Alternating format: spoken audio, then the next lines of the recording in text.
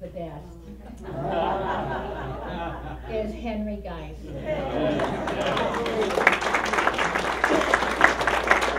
Sarah does a wonderful job, but Henry is outstanding in his field. No argument there, no argument there. So, but if you would like to do your own Humanist Minute, please come see me. I'd like to hear your thoughts and see what you have to share to the rest of us. And at this time, I'd like to invite Pam Heward, our program director, to introduce our speaker. Hello, good morning. Good morning. I'm very excited to introduce our speaker today. Let me tell you a little bit about her. Charlotte Shurtz graduated with a master's degree in anthropology and migration from the University of Oxford, one of the few universities in the world that specializes in refugee studies. Charlotte is a native of France and migrated to the U.S. in her late teens. She is an adjunct faculty of anthropology at Chandler-Gilbert Community College and is currently leading research on the driving gender gap among refugees resettled in the Metro Phoenix area. When she isn't involved in academic work, Charlotte is an advocate with the Lutheran Social Services, where she writes about campaign and lobbies for refugees. She is also the mother of two 3.5-year-old twin boys and a, what is it, 1-year-old? 1.5-year-old. And she also teaches a class in world religions. I mean, we had a nice time to chat, and her parents are joining us. Thank you for coming. So please help me welcome Charlotte Shurtz, and she's going to speak to us today about what you should know about the current global refugee crisis. Please help me welcome Charlotte.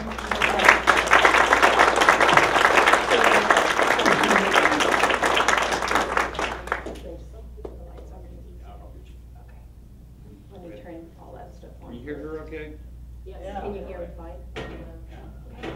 So we'll just click next to get to the slides. Okay.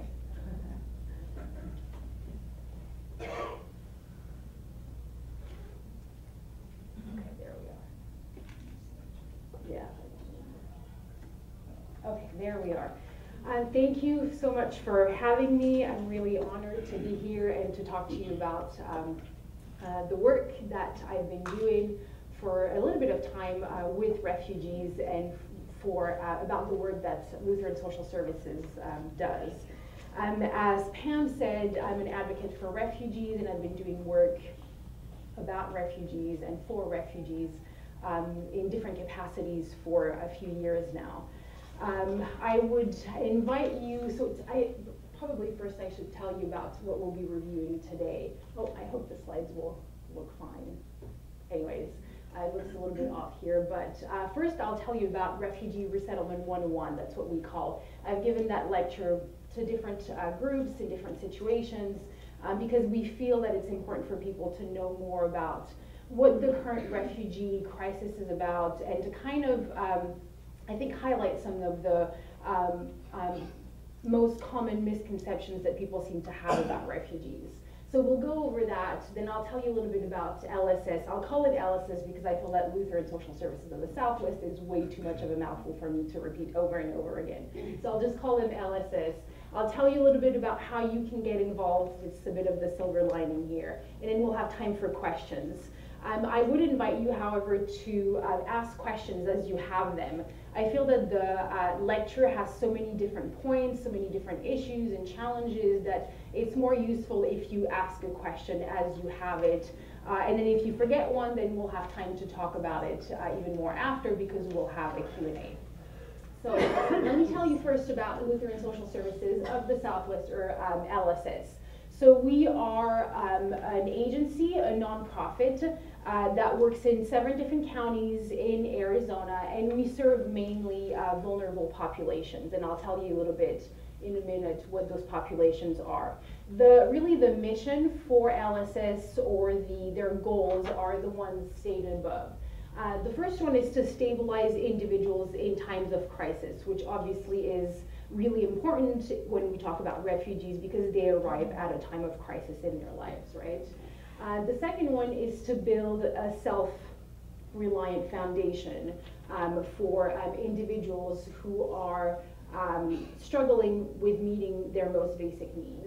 And then the third, sort of mission that they have is to preserve dignity and independence during those times of crisis and for those vulnerable populations. And each month, LSS serves 5,000 people, and they're also, I think they still are, last time I talked to the CEO, she confirmed that, they're still one of the biggest, or at least the biggest employer in some of the southern counties in Arizona. So LSS is a pretty big organization in Arizona if you haven't heard about them before. So they were founded in 1970. They were founded by a group of Lutheran churches who saw the issues in their community and saw the vulnerable populations that were surrounding them, and they wanted to do something about it. So they got together and they created what was called at the time Lutheran Social Ministry of Arizona. Since and very quickly, the organization became an organization on its own, and it completely detached itself from the Lutheran Church. Which means that today it's a nonprofit on its own, and even though it's kept the word Lutheran Social Services, it's a social services organization. The founding word Lutheran doesn't actually have to do with the faith at all. There are several points that they want me to make very clear to you, is that our work is not bound by any particular faith or religion at all. We employ people from diverse backgrounds, regardless of their religious background. We serve anyone in need of help. It does not matter what their religious background is.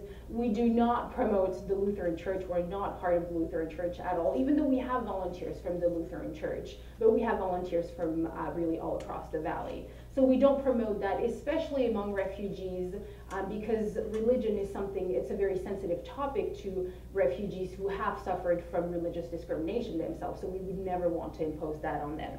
And then the last point is that our funding is actually, I think it's something like 97% of it comes from the government, so it's not funded by the church at all. It's mainly the name, and then we've moved on completely from the actual faith group. So a little bit about the services that we provide. The first one is aging and disability services. So we serve adults who are senior members of the community or disabled members of the community by providing in-home and outside of the home care services. And we do that, again, in 7 different counties, and really the purpose is to provide them with that dignity and that independence that they can't provide for themselves, because most of them live under the poverty level. The second set of services that we provide is what we call emergency services. So that's mainly for homeless people who live either on the street or below the poverty line, and we help them with lodging, with food, and with employment, so meeting their most basic needs. The third one is the children and family services, and again, it's for people who usually struggle economically or socially, and so we provide services for biological and foster care parents with different kind of community connections, financial help, emotional help, classes, etc. And then the one that we're most interested in today is the refugee and immigration services, which what we'll talk about really mainly today. So you may not know that, but the state of Arizona is the part of the top 10 resettling states in the United States, which means that we receive a lot of refugees here in Arizona. Other states receive fewer than we do. And per capita, we are actually the state that resettles the most amount of refugees in the United States. So refugee work in Arizona is a big deal and something that's really important because it has an impact on our community. So to explain to you a little bit how it works, I'll walk you through the journey today of what the journey looks like for refugees from the time they are citizens in their own home, in their own nation, to the time they become a citizen here again in the United States. We'll go through that journey together. But to explain to you very quickly why LSS has anything to do with refugees, it's because each state has a number of agencies that are in charge of resettling refugees when they arrive in the United States. And in Arizona, there are 4 different agencies the IRC, Catholic Charities, and then the Refugee and Immigration Services, and then the Lutheran Social Services of the Southwest. So we are one of the 4 resettling agencies, which means that we see refugees as soon as they arrive, and then we help them through that journey to kind of go on. So first, before we begin with that journey that I'm telling you about, I want to first ask you what you think the definition of a refugee is. I think it's really important to kind of tackle the most basic principles before we delve into maybe more complex issues with refugees. Because I feel that most of the misunderstandings and misconceptions that people have about refugees comes from the fact that they don't even understand the most basic things about refugees. They don't even really understand who they are. So could anyone, thank you, give me a definition of what you think a refugee is? Well, I believe a refugee is not an immigrant. Thank you very much. You've stolen my next slide. They're escaping something that's really horrible. That's exactly right. Anybody else? You repeat what he said. What's that? Repeat what he Oh, said. repeat what you said. Yes, you said that you believe that a refugee is not an immigrant, and you're Not necessarily an immigrant. not necessarily an immigrant, They're escaping something that's to them horrible. and they're escaping something that is to them horrible. You're absolutely right in that. Anybody else? That's a pretty good start, right? So here's the definition that comes from really official documents. A refugee is a person who, owing to a well-founded fear of being persecuted for reasons of race, religion, nationality, membership of a particular social group, or political opinion, is outside the country of his or her nationality and is unable to, or owing to such fear, is unwilling to avail himself or herself of the protection of that country. Lots of big words. What does that mean? It means that a refugee is an individual who, because of a part of their identity that they cannot change or should not have to change on basis of basic human rights, are fleeing their country. And for whatever reason, they choose not to stay in their country because either that country, that nation, is the body that's persecuting them, or they fear that they will be persecuted by them. And so what do? They have to rely on the international community in order to find protection. And so my next slide, which this gentleman has stolen from me, and I'm so glad, is this. What is the difference between an immigrant and a refugee? Somebody else. What do you think is the difference? And that's really important to understand. If you understand that, you understand really a lot of things about refugees. Yes, thank you at the back. Yeah, so the immigrants are moving voluntarily, not forced. They could have still stayed in their country safely in terms of the human rights purposes. Yes, so he said that immigrants are moving voluntarily. That's exactly right. An immigrant is a person who comes into a country to take up residence, and a person who chooses to go to another country. Of course, I've put that word in bold and highlighted that, because that is the main difference with a refugee. A refugee is a person who is forced to flee their country for fear of persecution. And so the main point, really, the difference between an immigrant and a refugee is one thing: it's choice. Yes, thank you. Could you also toss into this mix the word migrant? Because we hear that a lot Yes. in the discussion involving the people that are fleeing Honduras. They call them migrants. And they are. Anybody who migrates is a migrant. So would that cover both of those then? Yes, so you were saying, could you toss in there migrants, because we've been hearing a lot about migrants. Here it's really semantics. Immigrants or migrants is really the same thing. An immigrant is a person who's going to move to a different country. A migrant is somebody who's come into the country. We're talking about directions, whether you're going outside of your country or you're coming into the country. We hear on the news migrants because they are people who have come to the United States, okay? If you were to move to a different country, you would be an immigrant. Do you understand that? So it's the direction that we're talking about here, whether you go outside of your country or you come into your country. But that does not really matter in our particular case. Yes, thank you. And so my question is then, what you're really doing in this definition too is excluding the notion of economic refugees. Okay, so what do so you're talking about economic refugees. What do you mean by? There's some people who talk about migrants as also, like another term that is sometimes used for them is economic refugees. That is people who are fleeing for economic reasons. But that's something that doesn't fit at all within the definition used, right? I know that's good. I bring that up only because there's a big discussion right now about, for example, all of the people that are fleeing Central America and whether or not they should be considered, what they should be categorized as. Okay, so you're saying, sorry, I have to repeat for the camera, you're saying that we're tossing in there the word economic refugees, people who are fleeing their country because of economic reasons. Right, there's some people who use that term, yeah. Some people have used that term.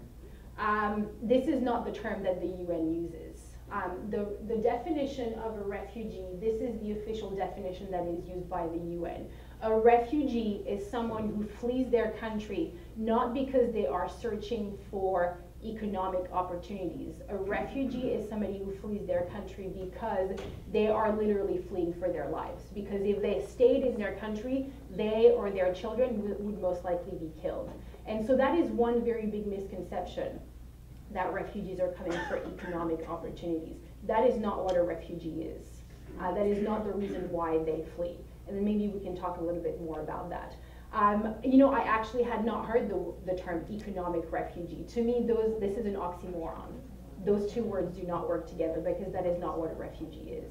Yes, thank you. There's a tie-in when you said economics. It's 300 years of colonialism. It has to be considered whenever you raise the question of refugees.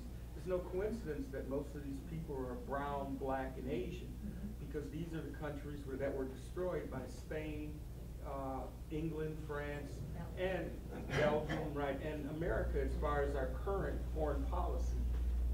Can these things be factored in? Because they also include the economic sanctions we bring against these countries. Destroying 7 countries in 5 years in the Middle East.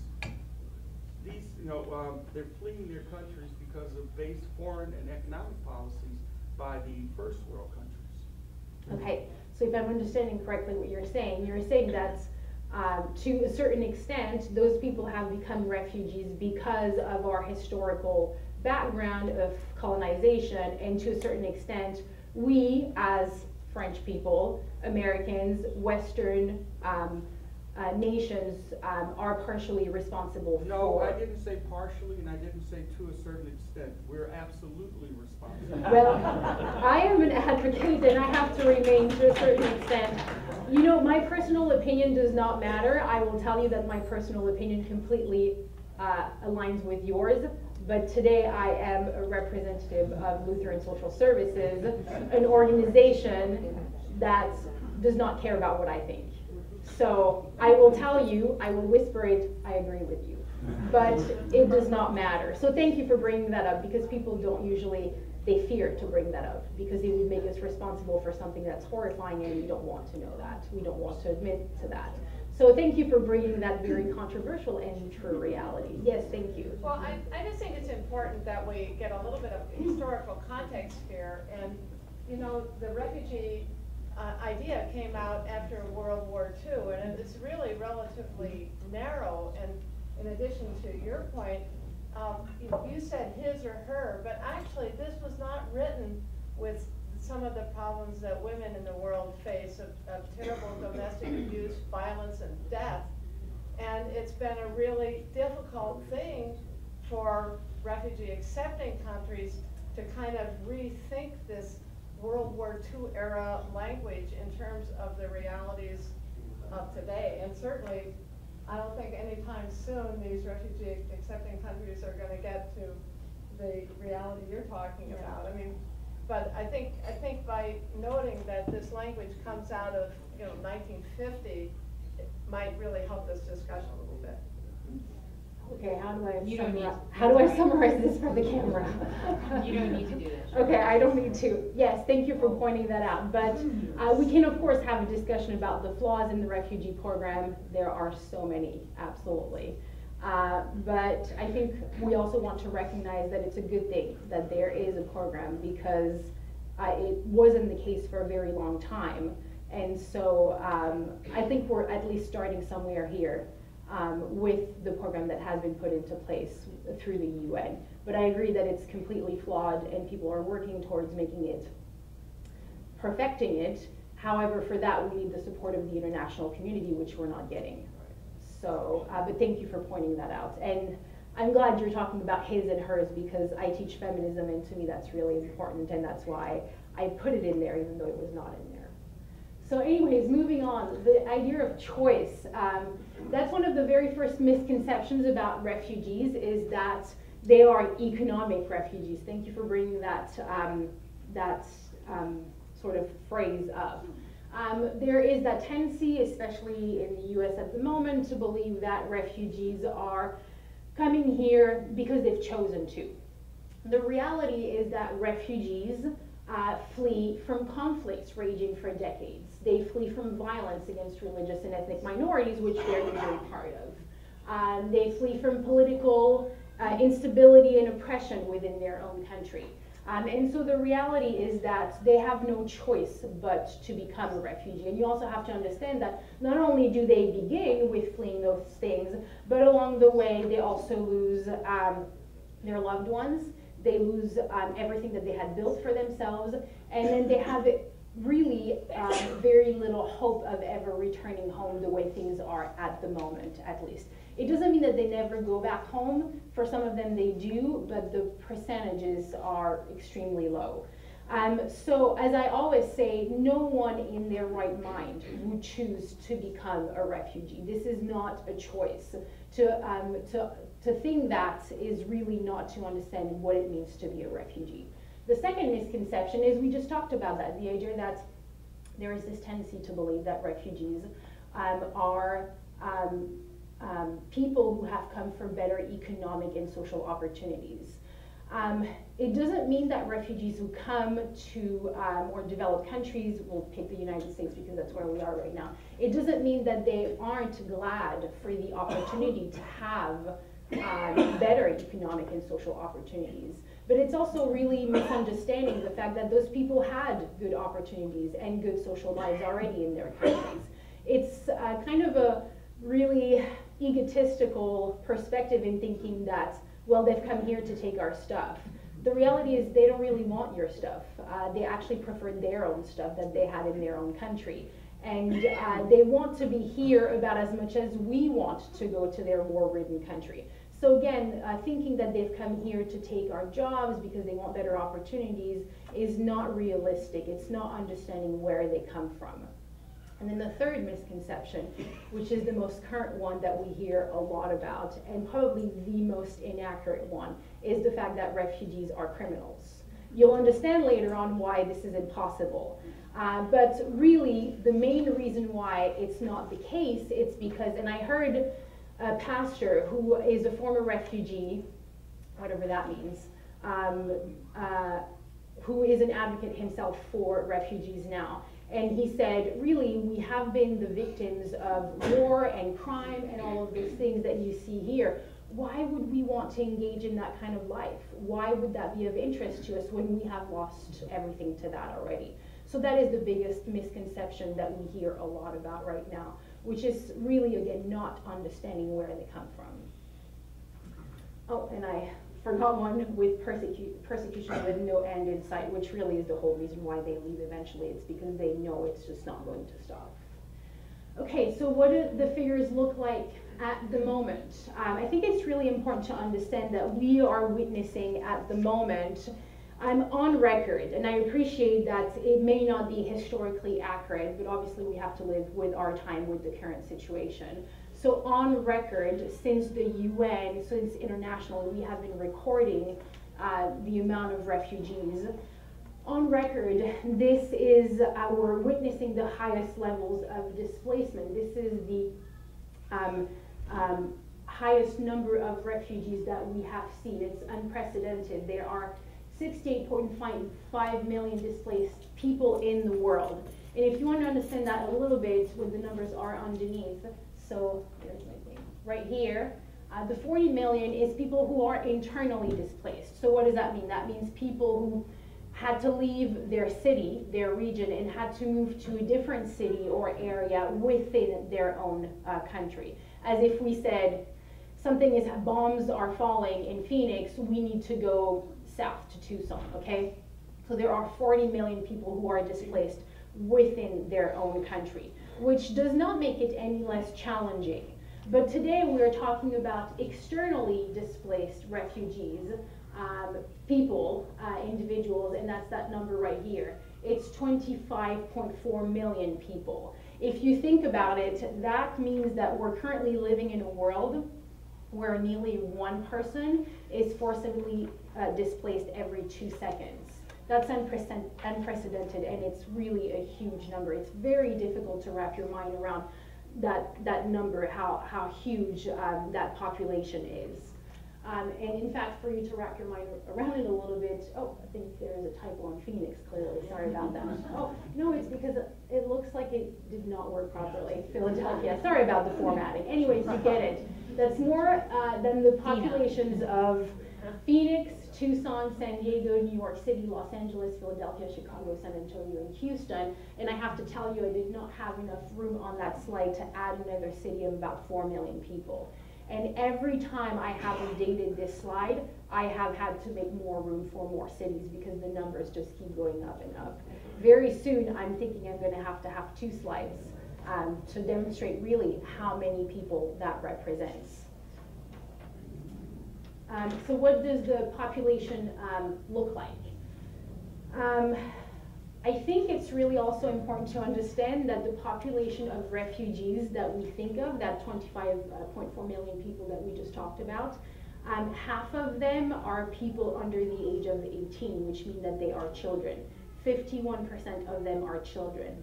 The rest of it, the majority of them are, or I should say a very big chunk of them are women, which means that all in all, 80%, again, formatting didn't work, I'm sorry about that, 80% of refugees, of 25.4 million of those people, 80% are women and children, which means that you're already in a situation of vulnerability.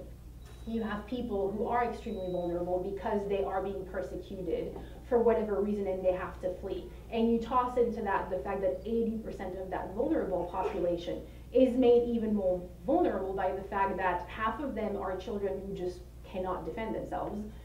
The other really big chunk of that are women.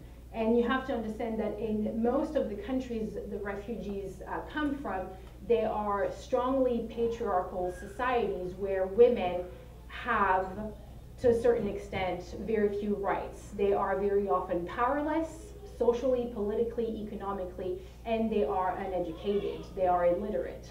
So really, you're putting those millions of people in extremely vulnerable situations when they were already vulnerable to begin with. Yes, thank you. The connection to Saudi Arabia and the women from Africa and the Middle East, you know, with the burqas and the acid being thrown in their face, and our undying support militarily for Saudi Arabia. And the fact that they're the head of the UN Council of Human Rights now, if I'm correct, that's, again, the responsibility, you know, the buck sort of stops with us because the greatest perpetrator of violence against women in the world is Wahhabism, which is promoted by Saudi Arabia. Yes, I could not agree more. But again, there are a lot of issues in the refugee program that do not take that into consideration. It's only very recently that the UN has started to put into place care packages for women. They've only started to understand that women biologically are different from men and have different needs. And so women had to really fend for themselves in the camps, which meant that a lot of women died because of that. And it's only very recently that the UN has thought, oh, well, maybe we should do something about that. So there is now UN Women, and they are now focusing on women and children a lot more than they have in the past. But yes, it does not mean that the program is not flawed. It is definitely flawed, but because it is an international body, we also have to definitely look at ourselves and how we consider women and how we consider how we have contributed to that. So thank you for pointing that out as well. I, again, could not agree more with that in the injustice of that, but, you know, I can't always say it. So. Okay, where do most refugees come from in the world? 57% of refugees in the world come from only 3 different countries. Of course, the biggest one right now is Syria. I think actually the numbers are going up a little bit, but that was the most updated thing I could find on the UN website. Obviously, we know that a huge chunk of the Syrian population has left, so that's why mainly they're coming from Syria. Afghanistan, of course, and then South Sudan. That is where they come from at the moment, and obviously due to internal conflict mainly. Where do most refugees go? So the world's displaced people, the numbers that we just reviewed, 85% of them go to developing countries, and those are the top refugee hosting countries, though there are many other countries.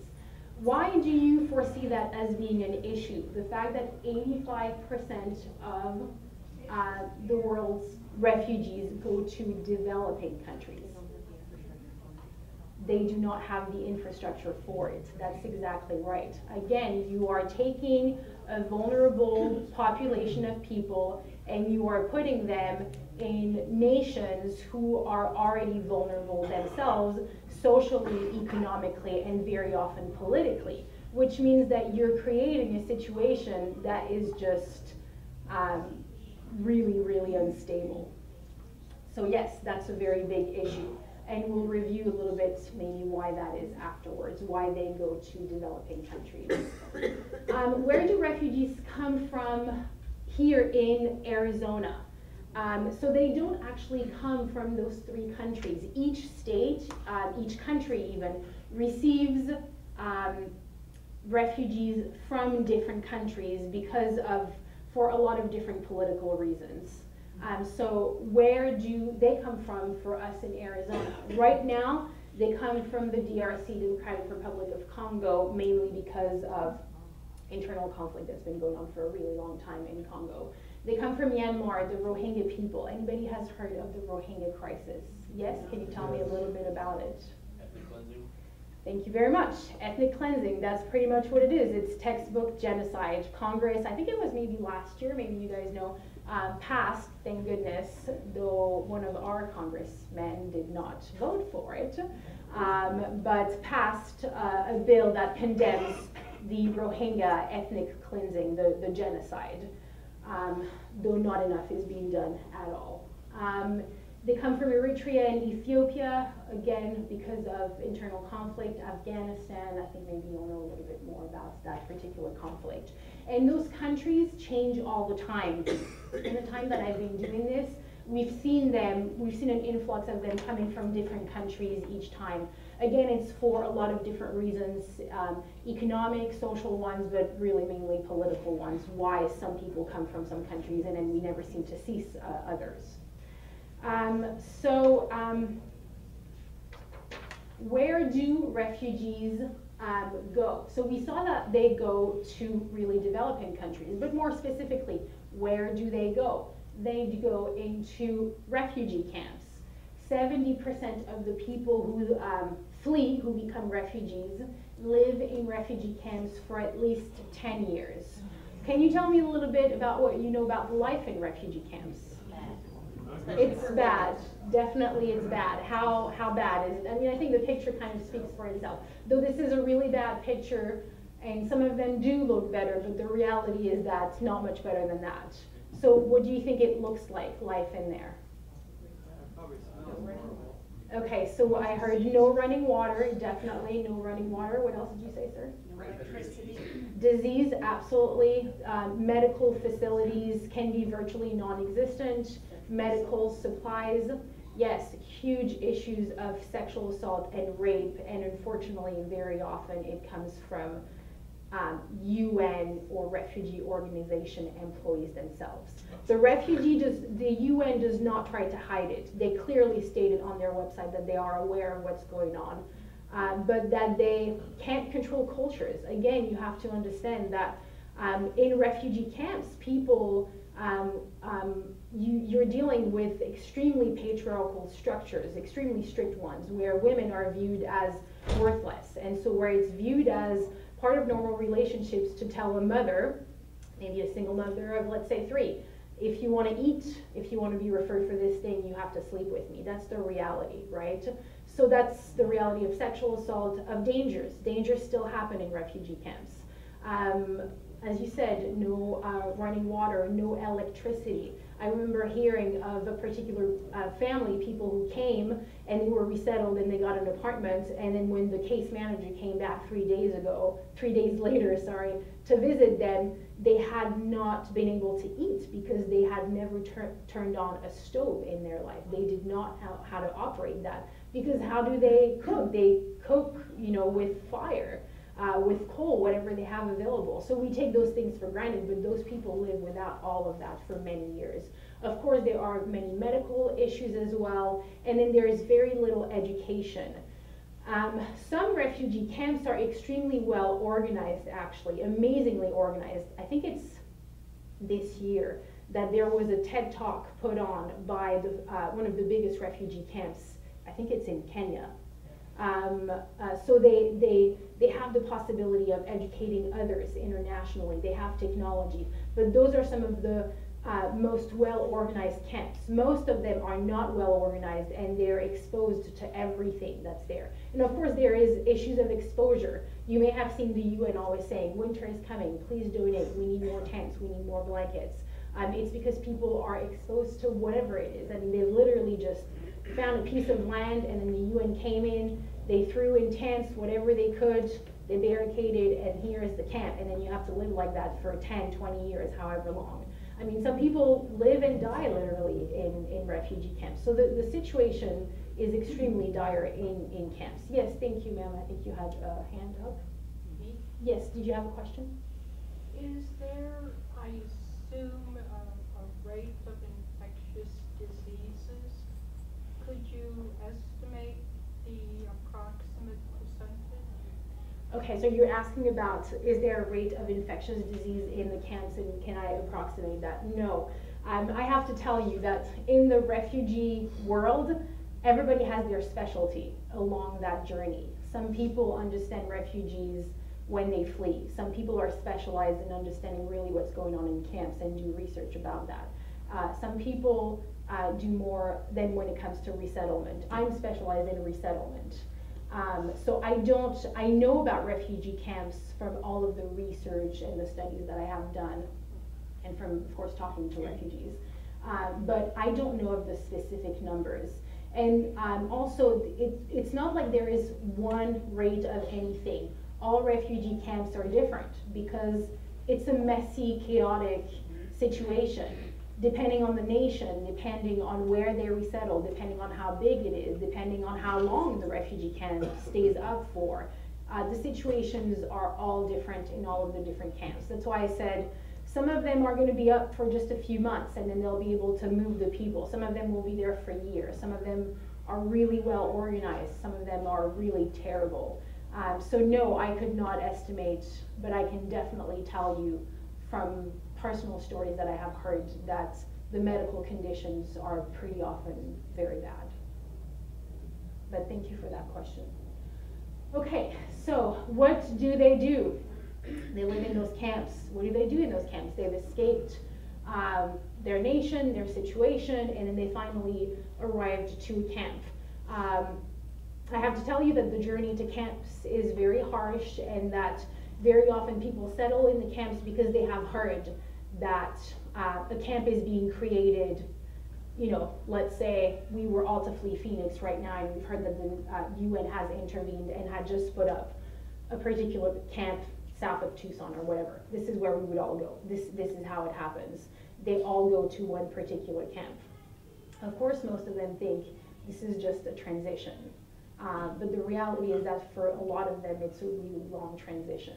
So what do they wait for? There are 3 possible solutions to get out of the camps if people survive. Okay, that's really important to note that. The first one is voluntary repatriation to their home. What does that mean? That means that most refugees, all refugees that I have met, when given the choice, will always go back home, right? We can understand that. If you could go back home to everything you've built, you would go back home, right? That would be the absolute ideal situation. So if they're given the choice, people will go back home. They will be repatriated to their home country, to the country that they fled in the first place. And the UN helps refugees a lot with that, with going back to their country. They help them psychologically, emotionally, depending on what they've lived through. And then they help them physically by providing them with shelter, money, vouchers, whatever else, systems to rebuild their lives.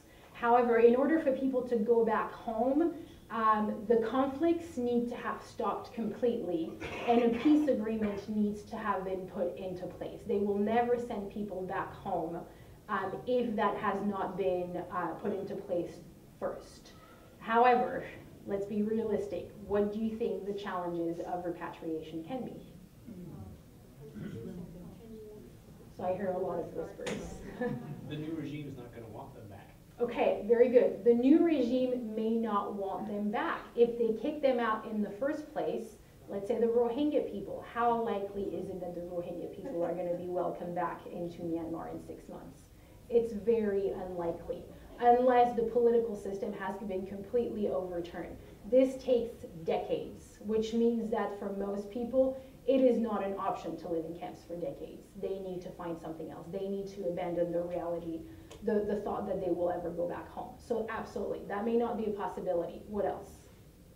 Yes? Their neighbor probably moved into their house and stole all their stuff. Yes, their neighbors may have acquired their belongings. And that happened in Bhutan, which is where actually, at Oxford, that's where that's the population I did my work with. The difficulty is that in southern Bhutan, I'll just finish my thought and then I'll ask you after. But in southern Bhutan, there was ethnic cleansing just like it's happening in genocide, just like it's happening with the Rohingya people. So the people left, went to Nepal and lived in refugee camps in Nepal for a really long time. And then the few people who were able to come back, well, the reality is that the dominant ethnicity had taken over their homes, and they had obviously made sure to legalize that by signing papers. And also, very often, we see that in that particular refugee crisis, but we also have heard of that in the Israeli-Palestinian conflict with Palestinian refugees, where men have been tortured into signing a paper that says that they abandon their property. And so they have nothing to come back to. And then the last point is exactly that. They have nothing to come back to. Everything has been destroyed. If you think of bombings, there are no schools left. There are no buildings left standing. There are no homes. And how do you work? How do you send your children to school? How do you find shelter for yourself if there is nothing left but rubbles? You don't. It's not an option. So you can't go back home. Yes, thank you. The one guy up there, he said that the neighbors steal their stuff. Yeah. And then you said they acquired. And then you don't like the choice of my word? No, I don't. And then there was the other issue of if women have no rights or fewer rights, and you say to a certain extent. It's not to a certain extent, and it's not friggin' acquiring. They stole their stuff, and they're mistreating people. Yes. And I don't know if it's because of the place you work for. No, it's because I'm an anthropologist and I also always have the duty to see things from somebody else's perspective. It doesn't mean that I respect it, but it means that I have to understand it. I have to understand all perspectives in such a challenging political situation as a refugee situation is. So I'm sorry, this is why I'm an anthropologist. I will always see things from everybody's perspective. My own opinion, it's different, but that's not what I'm here for. Okay. So, but I'm glad because if I were in your seat, I would also say that, but I'm not today. Thank you. This is not new behavior of people. I mean, no. We did in the United States in the 1940s. This country was based on moving people out and acquiring their stuff.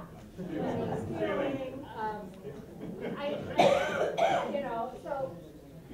Mostly taking their land. Well, their land, their knowledge, anyway, I can't put all the blame on the people who steal or acquire when other people leave.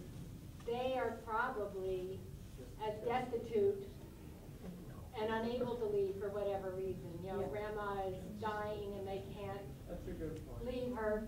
I mean, it's And you also happened have in to Israel, it's Palestine. I mean, it's human, and we have to change humanity. And you also have to understand that for a lot of people, they stay because they really can't come to the realization that this is really happening to them, you know? I mean, it's just like, total side note, but you see those people who get those warnings in Florida. A hurricane is coming, a hurricane is coming, a hurricane is coming, leave, leave, leave, and they're like, it's not gonna be that bad. And then you hear them on the news, everything was destroyed. I didn't think it was gonna be that bad. The refugee situation very often is like that. Would you come to the realization that your people are being literally murdered for the color of their skin right away? Some people do, but some people don't, because they just cannot come to the realization that horrifying things are happening to them to that extent. Yes, thank you. What about those people who they realize that are physically unable Absolutely. to leave? And once you hit 60, 65, in many cases younger, you cannot get out by yourself. Yes, you're saying that. What about those people who can't leave? And that's the reality. A lot of people stay because they are either physically unable to go. I mean, you have to realize that in a lot of cases, refugee populations are people who are already, as you were saying, destitute. They are already very impoverished people. They're not people who have a car. They're not people who have a minivan. They're not people who have the money to go and get a flight ticket. That's not their reality. What do they have? What is the only thing that they have? Their legs. They only have their legs to take them as far as it will. And so for some of them, they have elderly people who do not even have wheelchairs. It's a luxury in most underdeveloped countries. And they also have little children. So that's the reason why a lot of people don't leave and never even make it to the camps.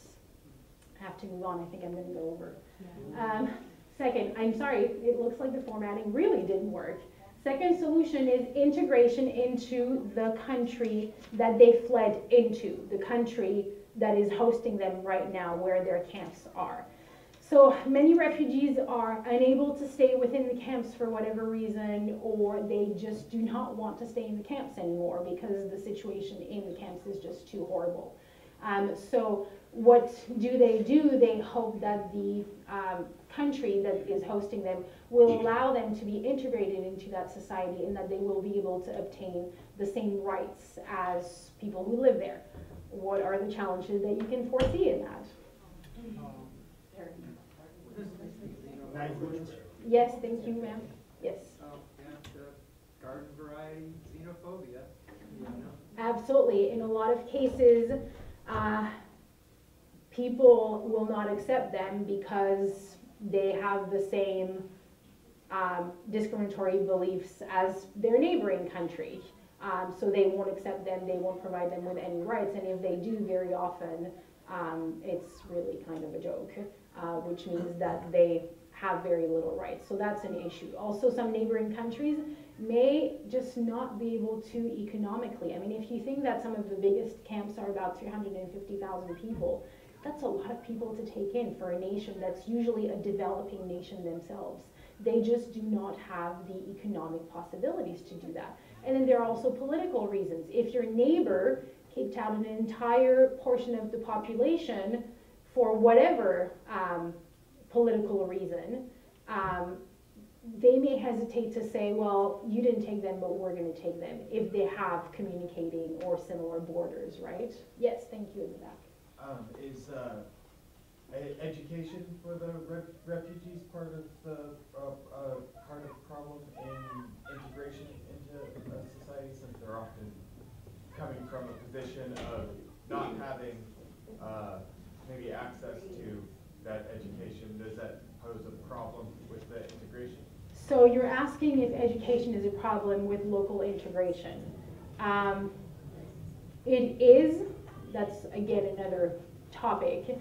It definitely is for the children who integrate into that local community, and we see that happening a lot here in the US. However, you would be amazed at how resilient children are and how quickly they can pick things up. I mean, they survived a refugee crisis. They can learn a new language, and they always do. So it's not one of the main reasons why countries would not welcome them into their country. They're really not worried about actually what happens to this refugee population. It's mainly for political and economic reason whether they would take people or not, but that's a good point that you're making. I don't know if I really answered your question. But I was thinking from a refugee perspective. From themselves, from the refugee. To be honest, the refugees, as long as they have a safe place to call home and they can be integrated into a society where they're not going to be hunted and where they're going to have rights, they'll take anything at that point. So yes. And then the third option, which you can't see because this formatting did not work and it's hiding behind the pictures, is third country resettlement. So a third country resettlement is what I'm more specialized in, and that means where refugees can either return to their home or be integrated into the local community. And so the only option that they have is to go to a third country, another external country, in order to be resettled permanently and to have a permanent solution, So what are the challenges with that? The challenges, I'll move on because I don't have a whole lot of time left, I think. The main challenges are that it's very difficult to obtain. There are only 34 countries in the world who accept refugees, which seems like a lot, but actually it's very little. Also, there's that myth that you can come to the United States as a refugee and it's really easy. Well, it's not easy at all for so many reasons. The first one is that refugees can absolutely not apply for resettlement themselves. It's not like applying for a visa. You don't do that willingly, you just pay and you get the visa. That's not how it works. You have to be referred by the UNHCR or by another refugee agency in order for you to first be accepted into the resettlement program. How are you accepted? You have to be part of one of those vulnerable categories. Either there is urgent medical needs, because of course, as we just talked about in the camps, the medical conditions are so horrific that a lot of them have those needs. Women and girls are at risk of sexual violence, sex trafficking, etc., gang rape. We've talked about that a little bit. There are survivors of violence and torture themselves, and then there are children at risk.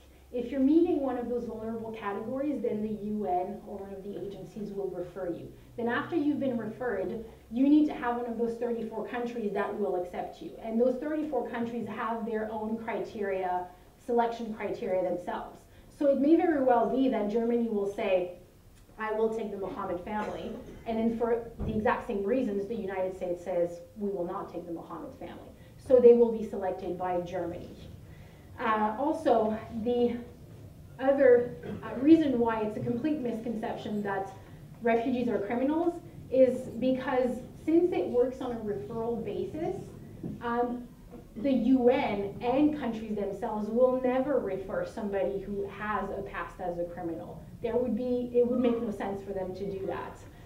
So that's just not that's just not who comes through. So refugee processing and vetting in the United States, how does it work? Let's say that they were referred by the UN and the United States said, okay, they meet our criteria. How does it work? Well, it works like this. It's a very complex chart, as you can see, and it's very lengthy. It can take up to anywhere from 18 months to 3 years for them to go through all of the processes. And also along the way, it's important to remember that their case can be put on hold indefinitely, or they can be denied. So you can have started the process and then you can just be completely denied and then may have to start all over again, or maybe you'll just never be picked.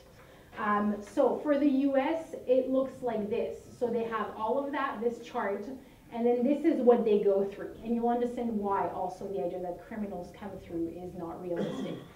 The immigration process includes health assessments, scans, fingerprints, facial scans, security checks from 8 US government agencies, 6 separate security databases, 5 background checks, and 3 in-person interviews.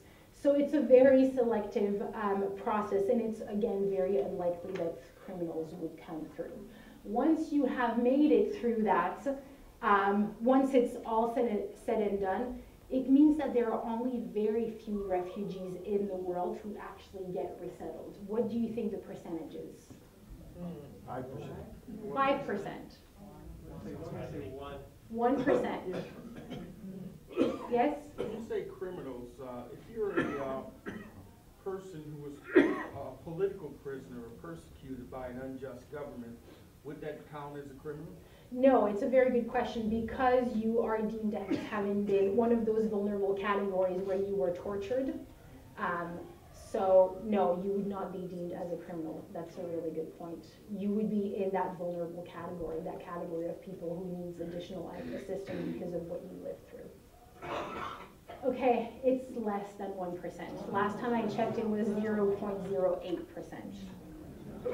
Which means that really the refugees that you see here are an absolute walking miracle. The fact that they survived the conflicts, they went through all of that journey, then they were picked by 2 different bodies, the UN, then the country, then they went through all of those checks, and finally they make it here. They are a walking miracle. You said 0.08. Yes. That's less than 0.1%. Less than 1%. Quite a bit less than 1%. I agree. Okay. But if I tell people that, they're like, wait, hold on, I don't get it. If I say less than 1%, people are like, okay, that's very little. Yeah, last time I checked, it was 0.08%. It was in 2017 that how many had been resettled.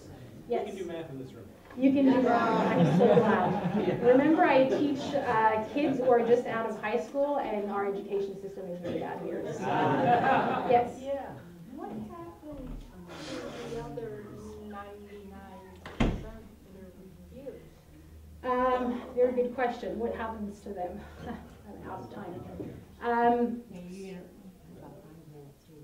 I have 5 minutes left. Okay. We'll have time for questions after. Okay. What happens to them? Some of them die. They just never make it. Some of them are resettled into their country. The percentage is very small, though I think it was in 2015 that 3 million Afghan people went back to Afghanistan. So that's a really good thing. So a small percentage of them go back to their home country. A small percentage of them, I try to find percentages, and it's impossible to find that. I just can't find it. Some of them, again, are integrated. Some of them are come here into the US or whatever resettling country. The rest continue to live in the camps. Some of them die in the camps. And the reality is that the rest we don't know yet, because the refugee crisis that's happening at the moment on record is unprecedented. So we do not know what will happen with all of those people, because we have never seen that. So those are the figures that we have from the last decade. I'm sorry, I have to move on. I will take your questions afterwards when we have a little bit of time. What does LSS do as people when they come here? They are here, they are this walking miracle, and we as an agency take them on. What do? We set up their apartment before they arrive. We pick them up at the airport with a case manager who often is himself or herself a former refugee that speaks their language and understands their background. We provide initial food and clothing. For the first 3 months, their apartment is paid for and their flight tickets are paid for, though they have a debt to the US government. They have to repay that. It's not free. We lead US cultural orientation, because the culture clash, believe it or not, is one of the hardest things that they have to deal with. We help them find their first job. It's mandated that they will take any first job. Otherwise, there's the threat that they will lose their benefits, which again is very difficult for a lot of reasons. Sign up for government benefits, which is also limited and has restrictions on. Sign up for English classes. The men speak English a lot better than the women, which is why I do most of my research with women, because they're the most vulnerable population. We enroll children in school. We take them to family doctors, whatever appointments that they have to have, something that's completely foreign to them in a lot of situations. And that assistance can continue up to 5 years. However, the reality is that most of them do not take those services for up to 5 years. There is a women's empowerment program also with LSS because we understand that they are the most vulnerable population. Intensive case management program that is meant for people who have been victims of rape or torture. Children's after school and summer programs because it's expected that both mother and father will work, which means somebody has to take care of the children when they're out of school. And then immigration services we provide because they need to understand what their rights are now as new, not quite American citizens yet, but people who live in the United States. So the current situation, I'm going to go through this in like literally 2 minutes. The current situation is really bad. At the moment, you may not know that, but in the US, not only you have all those limitations, but there's also a cap, a number. You can only welcome so many refugees into the US. Each country is different, but the US, they determine that every year. We call that the presidential determination. It's decided every October. It was just decided this month. That's how the fiscal year works. The president decides that each year. In 2016, we did really well. We said we would welcome 85,000 people. We almost did that. In 2017, the Obama administration realized that the crisis is unprecedented and we need to do more. It is our responsibility, as you were saying. It is our responsibility. He realized that. Unfortunately, what happened in January, the new administration came in and they stopped arrivals for refugees for 3 months because they said we can't let criminals in. Then they put a ban on, and then they've reduced the numbers, which means that we only welcomed about half of them. This year, the cap was the lowest it has ever been seen in the history of the refugee program in the US. 45,000, we only actually welcomed half of that. This is the cap, 45,000. This year, it was just announced that they will only allow 30,000, but there's no way to know how many they will actually welcome. The situation is bad. Next issue with that is that they have added vetting measures, stricter measures for 11 countries. You may know that as the Muslim ban. Those countries, among those 11 countries, 2 of them, if you'll remember, are Syria and South Sudan, which is where 57% of the refugee population comes from, which means no one from those countries are coming in. Because they're asking for that information, places where you have lived in the last 10 years, and then the addresses and telephone numbers for all close relatives. It's really unrealistic to expect that for people who have fled with literally nothing but the clothes on their back. They cannot provide that, so no one is coming in. The consequences of that are that not only are refugees not being literally rescued, but people who have arrived here have seen their family members who are still in the camps because, believe it or not, you don't actually always get resettled with your loved ones. Their family members are left in the camps. They cannot come through. They have seen their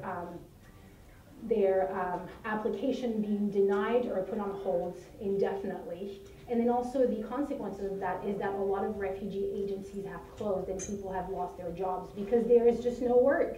No refugees are coming in. And the issue is that the agencies and the people, the workers, are refugees themselves, former refugees themselves. So it's people along all of that journey that are being affected. Okay, how can you be involved? Yes, silver lining. Let me pass around this. There are 3 options here. If you want to get involved, you don't have to, but you can. You can come and see a tour that will tell you a little bit about the work that we do, if you're just interested in seeing what it looks like in real life. You can ask to receive a list of volunteer opportunities, what you can do, and I'll tell you in a minute. And then you can also receive our advocacy email updates. I send that, I do the advocacy. We advocate through policy by going to DC, by telling people about why we think that refugees are important, and the administration is not liking us right now, but you can still receive our emails about it. What are the volunteer opportunities? You can mentor a refugee. You can teach English if you are a teacher and you love that. You can teach them English. You can do administrative work. Believe it or not, some people are just not comfortable being, I don't know, in the thick of things, but we need people to do that kind of work to continue the work that we're doing. You can welcome a refugee family. You can be that first contact. Tell them, how to buy grocery, how their health insurance works, how all of those things that are just so foreign to them. You can be that first friend. You can do advocacy. This is the work that I do, call and write to elected officials, and of course you can always donate. It's not just about donating money. We need things for kids. You know, we need clothes, we need things for the children who will arrive, etc. So there is a list of donations as well that I can give you if you'd like. And then you can come and do our come and see tour and meet our CEO, who is an amazing woman. And this is Dragan, the executive director of the refugee office, and he is a former refugee from Kosovo himself. All right, I'm sorry I took too much of your time. I don't know if I have time for any last questions. Okay, I think we have about 5 or 6 minutes All right. for some questions. Please raise your hand because I want to get the microphone to you. Questions? Oh, did you hear that? Hello. I'm confused because I hear about really a lot of people coming to the border, and we have to let them in to go to some kind of court proceeding to determine if they're refugees. But you're saying that they would have to have some kind of permission slip from the UN to get that recognition. Is someone giving them those permission slips? Well, that's a really complex issue here.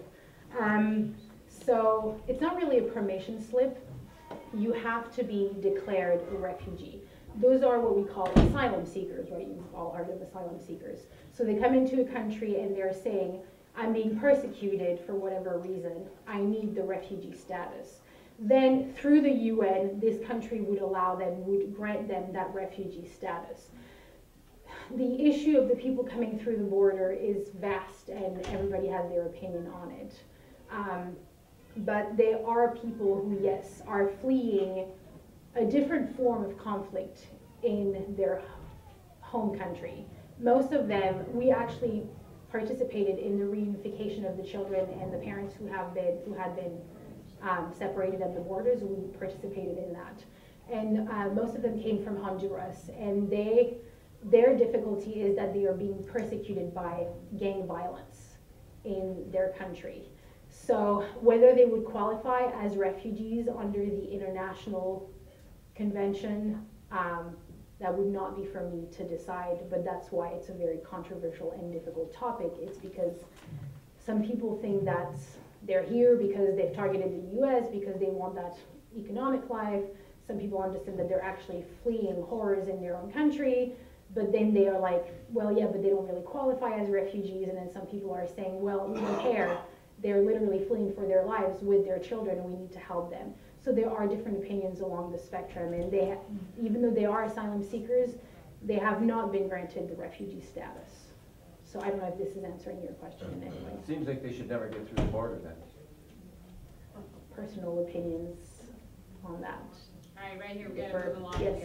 I understand that LSS, Lutheran Social Services, has just moved to a new location on University and about 7th. Yeah, right next to the airport. Near the airport. Is it open, and are you willing to take visitors yet? Okay, so this week we are moving, and then we're doing come and see tours again, I think starting beginning of November. I just had Hannah, the person who takes care of those, on the phone yesterday, and she said that we're going to start doing tours again beginning of November. But if you are interested, absolutely sign up for it, and then I'll be happy to be there and give you a tour, and you'll be able to meet Connie, and you'll see the new facilities. Absolutely. Okay. Any other questions? Any other questions? Okay. All right. Can we have a nice round of Thank applause? you. We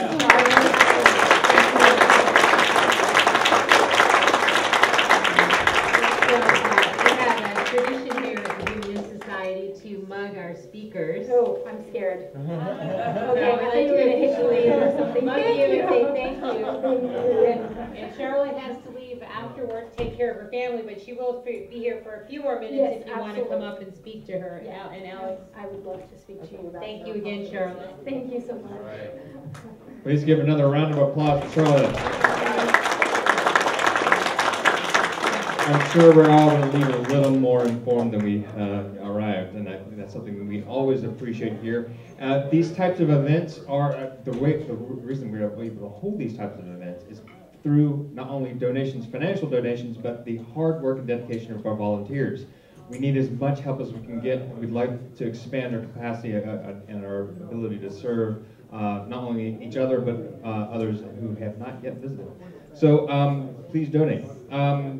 So next Sunday speaker meeting is Ethical Automation, not an oxymoron, by Sean Capehart and Jetty Vanderveen. Two very, very new members to us, and I'm very excited about that. It's going to be pretty cool. I'm actually going to introduce them to some other people that I come across. But the topic is from self-driving cars to auto-composed text replies. As automation becomes increasingly present in our day-to-day lives, there's a generation that is starting a movement to address its inevitable impact. It's Sunday, 2 weeks from now on November 4th. Breakfast starts at 9. The talk begins at 10. Please do join us, and that's pretty much it. Also, this is recorded, and unfortunately we could not live stream today, but it is recorded and will be going up on YouTube. We do have a Patreon where some of our equipment is in a little bit of need of help. That Patreon goes towards our ability to record and get this information out, not only to our members, but also to the world. This is something that is a service that we provide to everybody. So if you sign up on, not only on YouTube, subscribe to our channel, give us a like, but also sign up on Patreon, help us improve our capacity. We do